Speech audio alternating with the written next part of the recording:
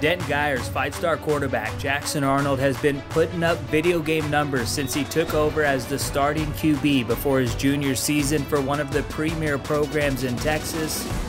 He's thrown for over 7,000 yards, rushed for 1,500 plus yards, and has 100 plus touchdowns. And I know it was a rough year for Sooner Nation, but trust me, when Jackson Arnold gets to Norman, things are going to turn around quickly for Oklahoma. I'm super excited. There's no place I'd rather be.